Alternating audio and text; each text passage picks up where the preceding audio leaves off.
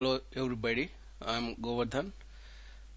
In this demonstration, I will take you through how we have integrated a Silk test automation script with Jenkins. Prior to this, it's important to understand how we have created in Silk test.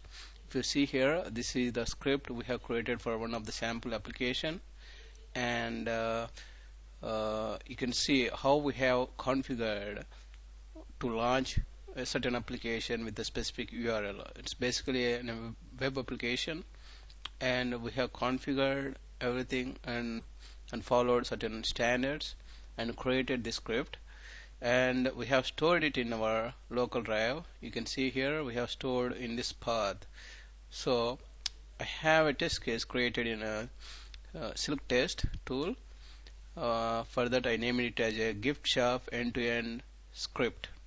Right, and I have stored it in SilkTest Classic Project 1.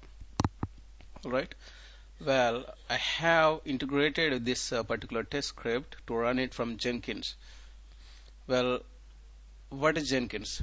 Jenkins is a continuous integration tool which will give most benefits or most advantages for your software testing process.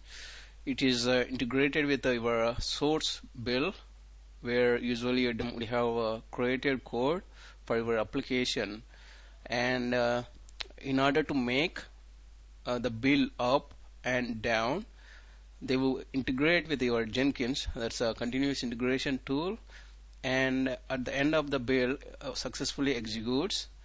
There is an option to trigger to execute the build at certain time, or you can schedule it at any time whenever you want. Right, so we have a condition like once the build is up and running. Build, I mean to say, build is an application, all right, designed by the development team.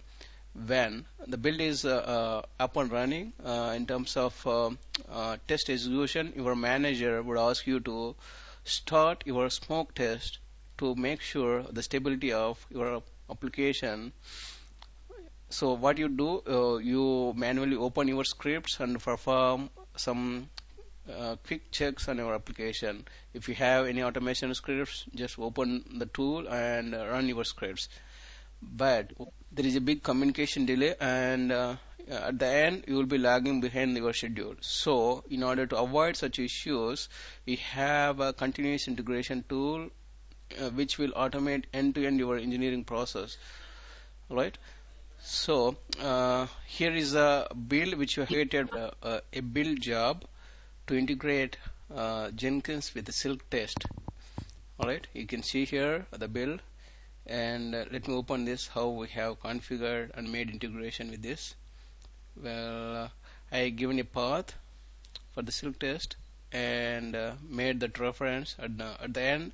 After completing that script, you can get an email with the status, what went wrong or how it got executed. Right, so now I am trying to run it. If you see here, there is a button called build now.